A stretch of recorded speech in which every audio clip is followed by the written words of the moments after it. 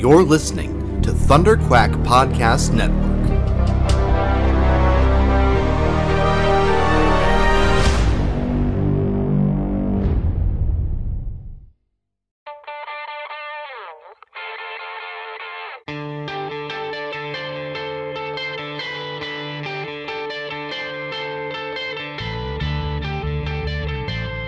Hey, I'm Steve Englehart, and you're listening to the Epic Marvel Podcast.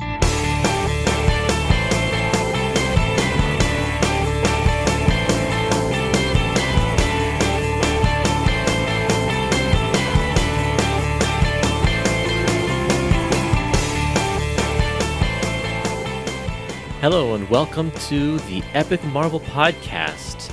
I have an interview today with Steve Englehart, and we're going to be talking about West Coast Avengers. This is an interview that I actually did about a year ago, I think, at this point, and I've been sitting on it for the right time to share it, and that's what I'm going to do this week. I'm going to share it with you. We go through a whole bunch of stuff about the early days of West Coast Avengers, launching that ongoing series and talking about the characters and the situations and the big, huge events that happened there. It's very, very fascinating. A lot of a peek behind the curtain to find out what actually went on behind the scenes in the Marvel offices back then. Just before we get to it, I do want to say that this episode is brought to you by Dying Breed Collectors.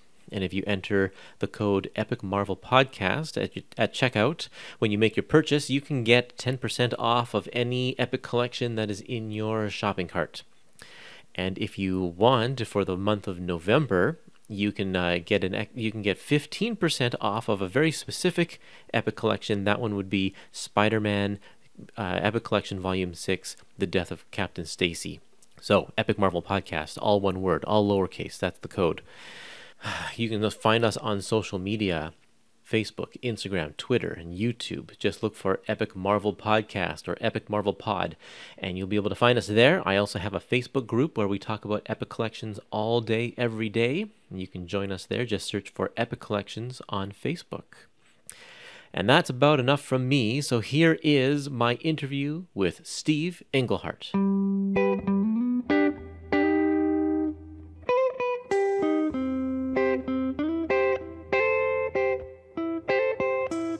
West Coast Avengers started as a miniseries by Roger Stern, and then you got to take over for the main series that started a little while later. How did that come to being? Was it something that you approached editorial with, or they approached you?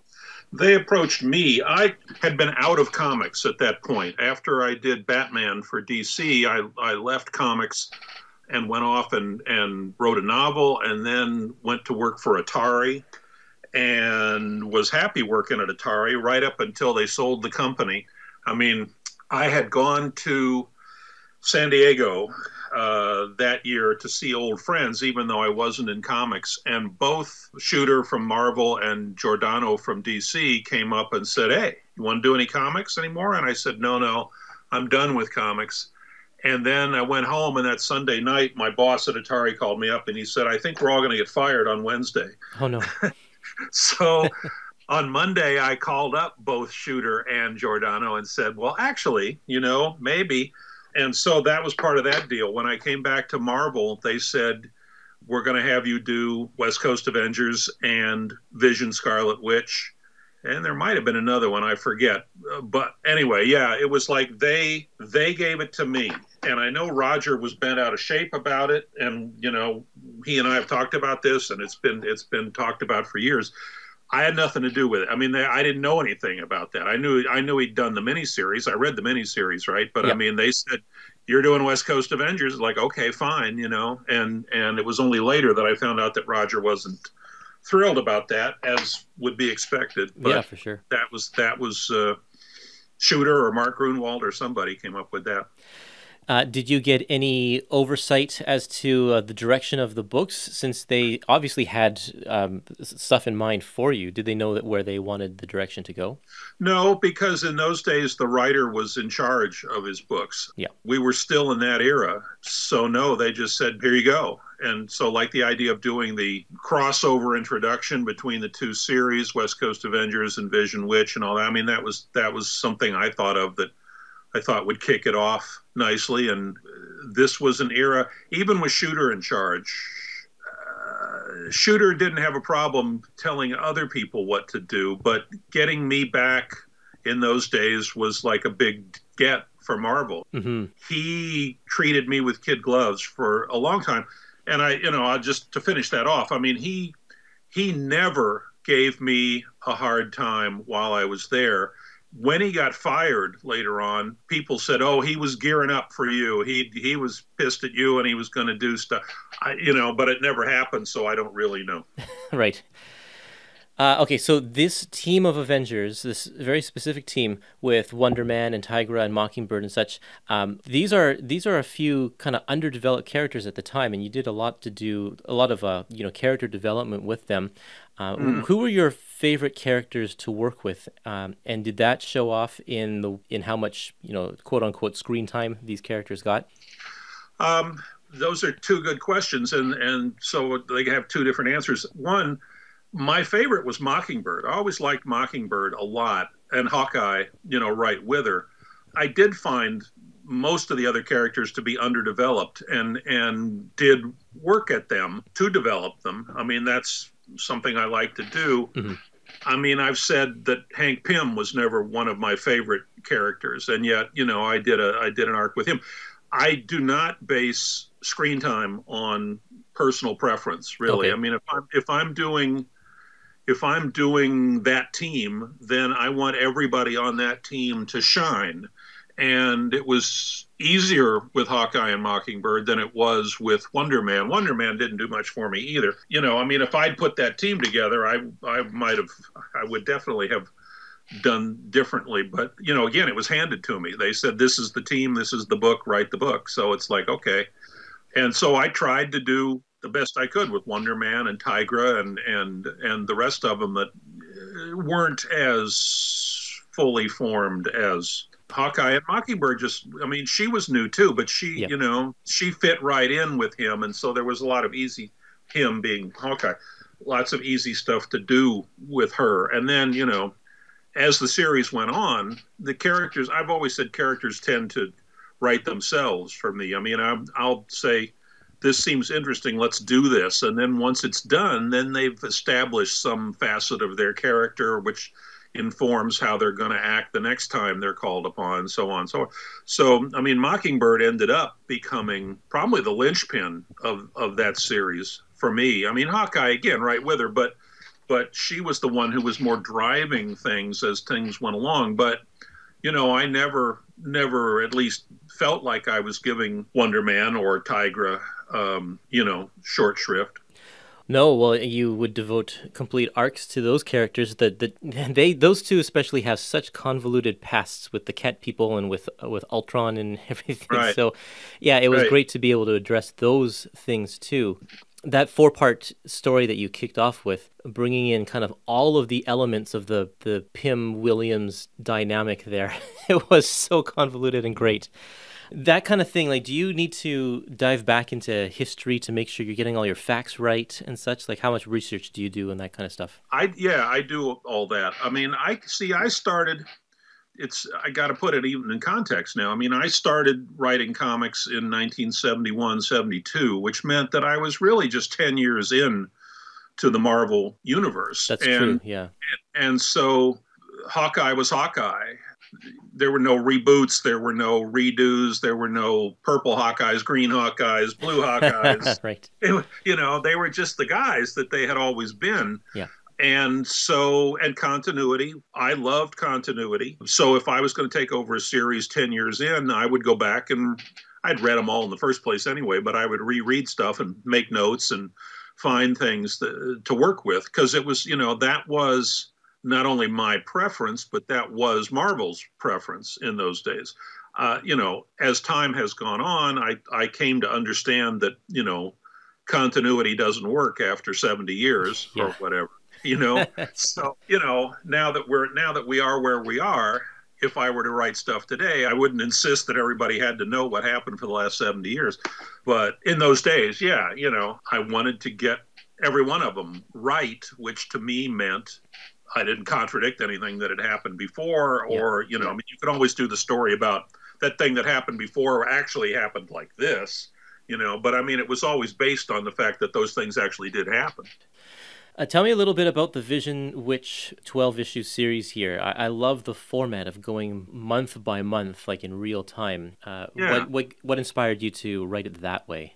Well, that was only going to be a 12-issue series. I mean, the West Coast Avengers was ongoing, but it was always determined that Vision Witch was going to be 12 issues. And I used 2 issues to get them started, which left me with 10. And then I thought, Richard Howell was the artist on it, and Carol Kalish was his girlfriend, and she was also the marketing director. I hope. I might have the title wrong at this time, but she was a honcho at Marvel. And the 3 of us went out to dinner, when we started this, to kind of talk about what we might want to do. And I had gotten Vision Witch married in the original Avengers. Right. And thought, well, what's the next step for a married couple?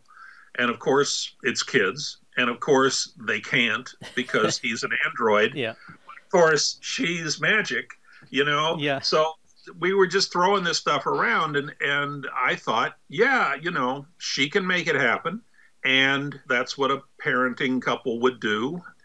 And I have 10 issues, and I could make it, so I could do the 9-month thing. And then the idea was, in addition to her getting bigger every month had a holiday in it, so I could tie each story to a holiday. So the whole thing just became this kind of like, what can I structure around a year-long commitment here? So at the end, they had their kids, and pretty soon John Byrne came along and said, no, that never happened. And, and they wrote the kids out, which I was, that didn't make me happy. No, but, it was his book at that point. I find it interesting that the kids are back in WandaVision, apparently, from what I understand. I hope so. Yeah. So they survived all this, all this stuff. But yeah, it's just, I told you I liked Mockingbird. I can't say I have a predilection for women heroes because, I liked Captain America and Batman and the Silver Surfer and the rest of these guys just fine too. But I really liked Wanda from the start. I mean, I always liked the Scarlet Witch, and I always liked Mockingbird right from the start. And so I was happy to do things with them and try to write credible women characters and all that other stuff that just trying to do your job as a writer to be able to write something other than yourself, Right. But I liked Wanda and I liked Mockingbird. So I wanted to do nice things with them. What kind of illustrator was Richard Howell to work with? I know that he was on the East Coast and you were on the West Coast, right? Right. And did that cause any issues trying to communicate or anything? Not really. Richard and I were friends before we did any of this stuff, and I did know him and Carol socially, and when I was on the East Coast, whatever. He was not a demanding artist. I would say, here's the story, and he would draw the story and make it better, but he wasn't trying to change it or kibitz or any of that kind of stuff. I mean, I worked with him later at Claypool, the company that he started, doing another thing that I really like. I put in a pitch, if you can ever find it, Phantom of Fear City from Claypool was a series that I was very happy with later and has rarely been seen because it was from Claypool. But no, Richard and I got along fine. We just, we'd get on the phone but he left it to me to come up with the story, so we didn't have to hash anything out or anything like that. Okay. And was that different from the way you worked with Al Milgrom, or was it similar? Well, that was different because Milgrom and I were we wanted to co-plot it. Okay, I'm thinking of 2 different things here now. I'm thinking of Captain Marvel, which is where we first worked. We wanted to co-plot Captain Marvel, and that became a problem because he was on the East Coast and I was on the West Coast, and it was a bi-monthly book. So every 2 months, we'd get on the phone and have to sort of like crank it up from 0 and, to get there. And Al did have ideas about things that he wanted to do. So we'd have to sort of work all that out on the fly. And it became sort of, there were, it's not friction. We weren't mad at each other or anything, but it was just sort of hard to get all those elements together on a phone call every 60 days. So when the West Coast Avengers came around, we kind of decided, that I would do the story and he would do the art, and that would be, I mean, he still would throw me ideas, but it wasn't like on the phone, figure it out while we're sitting here. He might say, when you do that next issue, I'd like to do this in there somewhere, and I'd have time to kind of work that into my thinking. Okay. So no, West Coast Avengers was done in the sort of the traditional, the writer comes up with the story, the artist draws the story kind of thing. Right. Okay. Okay, one more question about Vision Witch, and then I'll move back over to West Coast Avengers here. The story with Crystal and Quicksilver that you inserted here was that's quite a dramatic turn of events for them that had very long-lasting effects. And I found I was surprised to read it in that story with Vision and Scarlet Witch, but I guess you didn't have a chance elsewhere to use those characters. But why did you decide to insert that story into that miniseries? Well, I liked Crystal again, not as much as I liked the other women, but I mean, I liked Crystal, and I did not like Quicksilver. Quicksilver was always an asshole. So I thought, well, he's always been completely unbending and basically a bigot, a racist, and whatever you would call it in terms of mutants. And again, I was doing and throwing in guest stars and holidays and all that stuff. But still, that could become sort of a one-note kind of deal. So I wanted to flesh it out. And, it just sort of went that way, that I thought, this guy's an asshole. She's a nice person, but she's married to an asshole. Yeah. There was an element of soap opera, obviously, in this thing, too. If you're going to write about a pregnancy, you're probably moving more towards soap opera than you are intergalactic space combat. So all that stuff just kind of fit together. And I did it, and nobody said don't do it. But afterwards, people said don't really pursue it. And I did sort of pursue it, and that led to some head banging on down the line. And, at the end of the West Coast Avengers, there was a lot of head banging at the end of the West Coast Avengers. And part of it was over. I was still doing Quicksilver as an asshole, and that wasn't the main reason, but that was part of it, yeah. Oh, okay, wow. Yeah, you carried that storyline over to Fantastic Four as well, right? Right, yeah. Yeah, that's right. And speaking of Fantastic Four, you put Thing into West Coast Avengers for a little while. He was kind of fresh off of his own title. Was that something that was like, we need a place for Thing to go? Can you take him, Steve, or was that kind of your idea as well? No, that was editorial, actually. The Thing had quit the Fantastic Four at that point in Fantastic Four continuity. Yeah. And so when I got the West Coast Avengers, Mark Grunwald said, we want the Thing in here for a year. He's going to be yours for a year. Oh, wow. So he was there for a year, and then he went back to the Fantastic Four.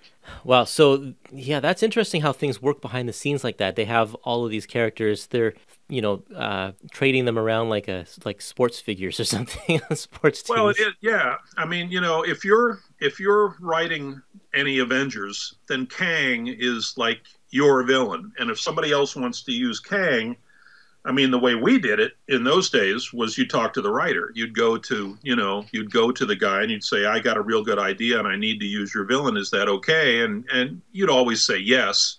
You might sometimes say, well, I need to do this thing in order to get there, but I will. I mean, it was all very collegial.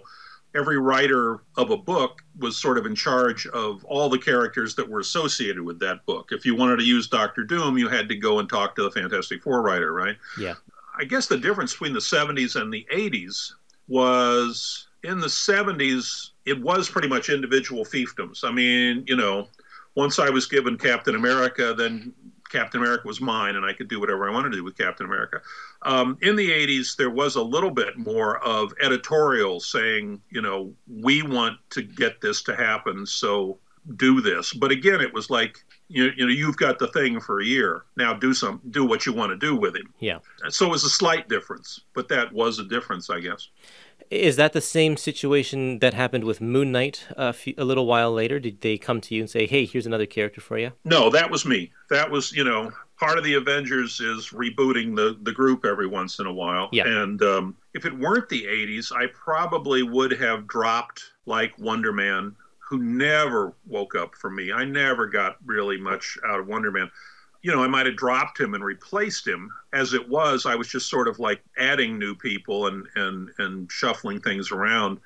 But no, Moon Knight was unused and a good character, and I thought would make an interesting addition to the team. A couple of other characters that you created for your time on West Coast Avengers are Master Pandemonium and Firebird. Yes. I'd love to hear a little bit about your inspiration for those characters. Master Pandemonium was inspired by Doctor Doom. I wanted a Doctor Doom-like character, and Doctor, Master, the name yeah. kind of went. But I was thinking, I had read something about Pandemonium, which means lots of demons, all demons. And, I had this idea that this guy was sort of made up of demons. And I thought that would give him an ambiance, kind of like Doctor Doom. I mean, you can't ever replicate anything directly, but I thought it would put him in the same ballpark. Yeah. As far as Firebird goes, that's something I sort of look back on with a skeptical eye. Conservatives were starting to say, well, how come nobody ever pays any attention to our ideas? I think today we can understand why nobody pays any attention to their ideas. But at the time, it seemed like, oh, yeah, I guess we're not treating them fairly. So I got a letter from somebody who said, I'm a Christian, and there's never any Christians in comics that are, that aren't evil behind the scenes or something. And I thought, yeah, that's right. I claim that I can sort of write anybody. I should come up with a credible Christian character. And so I did. I have no problem with Firebird as a character. I fault myself for sort of falling for the, nobody treats us fairly concept. But she was all right. The interesting thing was, she was supposed to be really a serious Catholic. And Al Milgrom is Jewish, and quite happy to be so. Yeah. So I don't think he ever quite understood, no more than I did, because I'm not Catholic either. But I mean, I don't know that we totally understood. So she tended to wear robes a lot. And when she first showed up, she was wearing those white robes and so forth. Right. But she was a work in progress. But I mean, I feel like I did justice to her. I feel like if that's the character that I'm creating here, I feel like I gave her a good storyline. And in fact, I'm quite happy with the whole Lost in Space-Time sequence, in which she was a major player. But the origin, the behind the scenes origin story of Firebird makes me sort of grit my teeth now.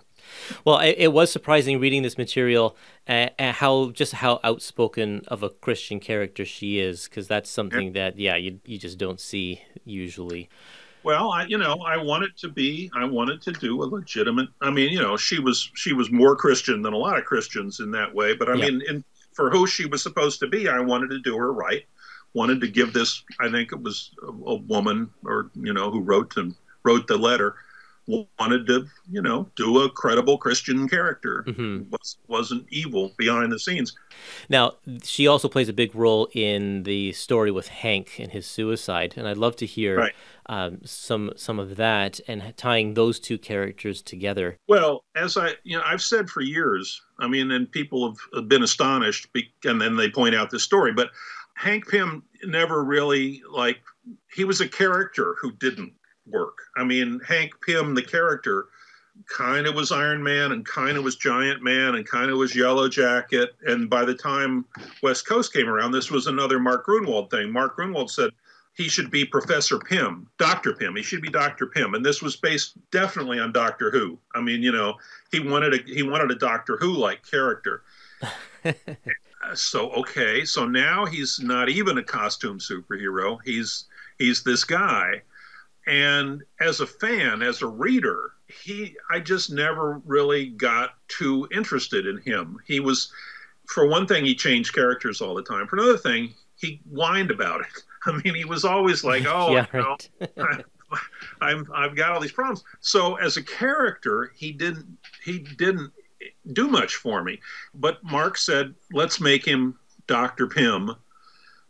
And I looked at it and I thought, well, this is really a come down for him. I mean, he started out, he started out as a scientist, yes, but then he became a superhero, and then he became an Avenger, and then he failed. You know, it's like all these things went wrong, and I said, well, then what if he committed suicide? What if he just said, you know, this has never worked out, I'm done with it? And this was all part of, you know, in my brain. At the same time, I was thinking of this Christian character, and I thought, well, so she's not going to want him to commit suicide. It's a mortal sin. So those two things came together, and so there we were. That was the story. Wow. And I would imagine that, you know, dealing with a topic like suicide is something you need to flag by editorial before going forward, right? Well, he didn't do it. Right, it's true. But even just the you're still writing for a demographic that's younger, and like, I don't know if this is too heavy of a topic for that age group or what. Like, is that a consideration? It's a consideration, but I didn't feel that the way that the story unfolded, that it was a problem. I mean, the idea that he's going, things are terrible, things are terrible, things are terrible, I'm going to kill myself. But then he's saved from doing that, pretty much indicates that that's not what you're supposed to do. Right. I mean, I guess at the end of The Secret Empire and Captain America, Richard Nixon kills himself. But that was off panel, and that was not really Nixon, and, you know, and all that kind of stuff. Yeah. And we, you know, it was off panel, and it was merely a springboard for Captain America to go on to other things. So, no, I don't. I mean, Mark Grunwald was a more hands-on editor than Roy Thomas had been, shall we say. Yep. He wasn't telling me what to do all the time, you know, or very often, but he would say, you know, I want Dr. Pym in this book. And, you know, and I would have to do that because that was my job. So I would assume, and I really don't remember, but I would assume that, yes, I probably told Mark what I was going to do, but he didn't say no or change it or do anything about it. I mean, I don't recall any editorial interference in that thing. I mean, I'm telling you, Hank Pym didn't do much for me as a character, but he was in my book now. So I wanted to give him a story. I wanted to give him screen time. I wanted him to do stuff. And I couldn't, you know, I mean, this is all sort of filling in blanks much later. I don't know that I thought about all this in this much detail at the time, but I mean, having him get a new identity as a superhero. I mean, first of all, Mark wanted him to be Doctor Who rather than a superhero. And so, like, he wasn't going to turn into Centipede Man. You know, yeah. He wasn't going to put on a costume and do anything. And so what was he going to do? And so the idea of doing it from a personal standpoint made a lot more sense. And so all that stuff just comes together while you're, you know, sitting there thinking, well, what would be the thing to do here? And I mean, that's about all I can say about it. I just, I wanted to give him a real storyline, something that really made something out of his character. And if that meant blowing his brains out, but not, you know, then that's where we went. Yeah, and it's great because there is definitely the distinct. This is the Hank before, and this is the Hank after. Like it renewed his lease on life, and yeah, and you really you did change just the way he spoke and Al in the acting that he drew. Hank really changed at that point, and that was I think it was good because, yeah, like you said, he was always kind of whining about it for the longest time. Yeah, and I mean, so that's what I just told you is the way I looked at it. And so in the years since, people come up and they say that was, you know, people would say, well, that was a really good Hank Pym story. And it's like, yeah, and it was because I didn't like him, you know, and they're like, what? You didn't like him, but you know, you did all this stuff. So, you know, I mean, I'm a person, I have my likes and dislikes, but I'm also a writer and I'm supposed to do right by the characters that I'm writing. So. Mm-hmm, yeah. Toward the end of your time on West Coast Avengers, you kind of sent a lot of the team members out, Mockingbird, Moon Knight, and Tigra. Yeah. Kind of leave. Did you know that you were leaving the book at that point? It's hard to say what point we're talking about. I mean, they made it clear that they were going to, like, get rid of me. Yeah. But at what point they were going to do that, I'm not sure where that came in. My idea there was I was going to do Civil War before there was Civil War. I mean, the Civil War thing was basically the idea reused later. But I had, you know, characters write themselves. And Mockingbird had been a SHIELD agent. She had not come up through the Avengers ranks. She was a SHIELD agent, and Phantom Rider had drugged her and raped her. I mean, that was clear in my mind, and I made it as clear as I could in the comic under the rules of the game. And I did not see Mockingbird saying, "Oh well, life goes on." So my favorite issue in the whole series is the one where she drops him off a cliff. It's like, yeah, screw you, buddy. I'm not giving you any consideration. But that isn't the Avengers way. And so that led into the story about, where her husband doesn't think that this was the right thing to do. And then she's like, well, then, what do you mean? And so that was the characters writing themselves, that she started to diverge. And Hawkeye, as loose as he was, he believed in the Avengers, the way the Avengers were supposed to be. And so they were splitting into two teams, and that's what I was going to do. And it was eventually going to impact the East Coast Avengers, too. I was going to split all the Avengers into these two new teams, the people who thought it was you had like rules, the idealists, honor. and yeah, the idealists. I mean, that's a little naive sounding for Avengers, but I mean, exactly that. The people who believed in truth, justice, and the Avengers way, and people who said some of these, a guy who drugs and rapes people doesn't deserve any consideration. So yes, I was building up to this whole thing where they were going to split into two different groups, and then the East Coast people would get caught up in this as they, and that's what I was going to do. Wow, I would love to see that. Yeah. And it has more weight than the eventual Civil War, because you have a married couple at the head of the argument, in the opposing forces, rather than just Tony and Steve. I think that's it gives it a little bit more importance, a little bit more weight. Well, and Hawkeye and Mockingbird had always been sweeties. Yeah. I mean, they'd always been. It'd been a steady romance, a steady relationship. Yeah, and I was going to say Roger Stern set that up. It could have been Grunwald. I know Grunwald invented Mockingbird, and I think she first appeared in a Grunwald story before she was part of Roger's West Coast Avengers. Right. But you're right. So, but that was her. She was in love with her husband, and he was in love with her, and that was all good right up until it turned out that she had a different point of view than he did, and so it had a lot of impact that they were married, and that you knew that they liked each other, and yet he couldn't go there and she couldn't go there, and then so. Yeah, man, you deal with some pretty heavy just situations through your run.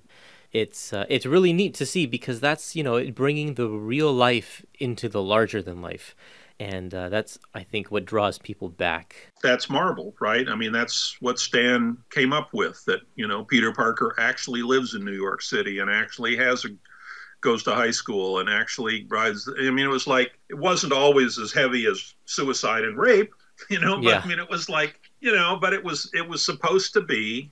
That was always my argument with Captain America, that when Watergate happened, it's like Captain America's supposed to be living in our world, so how could he ignore that? I mean, that was always there, that real life could intrude into the Marvel universe. Mm-hmm. So for your annuals, you did these great crossovers. I love the concept of the East Coast and West Coast getting together for a baseball match. Yeah. The two teams. Yeah. Yeah. That's so much fun. And so what is it like working on that crossover with a different writer? Do you have to do a lot of planning that out together, or is it like one person does part one and then hands it off to the next person? It can go either way, and I'm not sure that I remember exactly how it happened. I mean, what I talked before about, definitely we'd have to get together. Like, DeFalco was writing it one year, I guess, and, we'd have to get together either physically or on the phone and say, well, here's what I want to do and here's what you want to do and how will we make this work and that kind of thing. I would guess,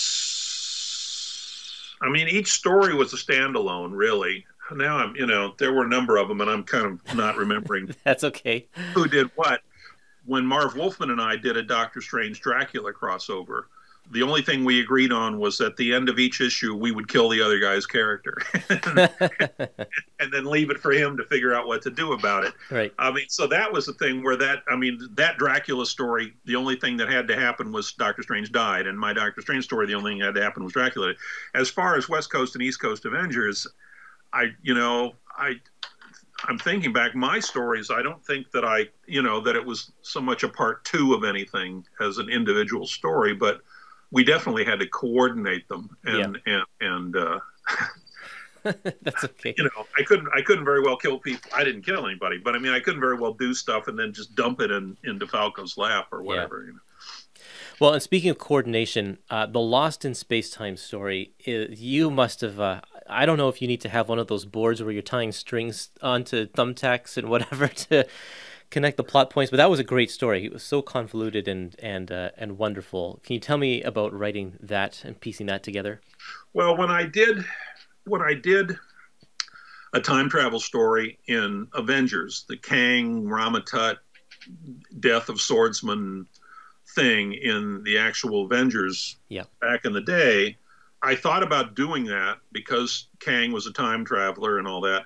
And people said to me, nobody has ever written a good time travel story. They always forget to tie up all the ends, and there's always things, which to me was like, well, that's a challenge. Now let's see if I can do that. So I think that I dotted all the I's and crossed all the T's when I did the Kang story. And so, X years later, I'm sitting there thinking, well, what am I going to do now in the West Coast Avengers? And I thought, let's do an even bigger time travel story. Let's challenge myself even more. A lot of what I do is a challenge to myself. I mean, it's like I say, well, that has never been done, or it's never been done at this scope or whatever. And so that interests me. Can I pull that off? Can I make that happen? I did not have thumbtacks and strings on a board, but I definitely had, 20 sheets of paper with markings on them and things that I could, as I figured it out. But that, again, when I first said, let's do that and make it big, I didn't say, oh, it'll run 7 issues. It's just like, well, I mean, but now, so now this happens. So now we have to go back yet another segment in order to do the things. And how is that all? And and we had just introduced Firebird, and so Firebird and her Bible and all that stuff, that all worked in there. And then doing continuity, we go back and we find Doctor Strange and the Fantastic Four and all this kind of stuff. You could not do that. You could not do that story today. It's way too tied into continuity. Right. But no, that was fun for me. How many times could I split things up? And then so Mockingbird ends up in the Old West and things happen. I mean, none of that stuff going in, it wasn't like I said, oh yeah, I'll put her in the past and let her get drugged and raped, but that's what happened. And so that became something, you got to tie that in too. You got to make that work. You got to do all that stuff, which to me was the fun of the writing. I mean, that's, I like many things about writing. I like doing characters, but I like also pulling it all together, making it all come out and actually be a story and not just some half-assed idea, So what you're saying is you had the concept, but you didn't have the conclusion. So you kind of dug yourself a big hole and then later on had to figure out how you're going to get out of it? I do a thing that I call throwing plates in the air, which is like I would be writing any story and I'd go, well, this would be like really cool if this happened. And I don't really know where that's going to go, but it's cool. So let's throw that plate up in the air. Right. And I know the plate's going to come down and I'm going to have to catch it. But I guess I have faith in myself that I can catch it, even though I don't know what's going to happen. So, but when you're doing a story like that, I start out and I don't really know where it's going to go. I mean, it's just like, let's throw these characters into the situation and see what they do. And then that will help. But as each issue goes along, you get a better sense of like, well, okay, I've got a structure thus far and I know that it can't go on forever. So how am I going to like pull that back together? Right. And so, by the time I get to the end, I know what I'm doing. It's a process, right? I mean, it's like I threw a plate up in issue number 1, and now it's issue number 4, and here comes that plate. So that's got to fit into this thing too, And as I say, it's sort of, I guess, degree of difficulty in a sense. The harder it is, the more fun it is, in a sense, if you can make it work. So totally.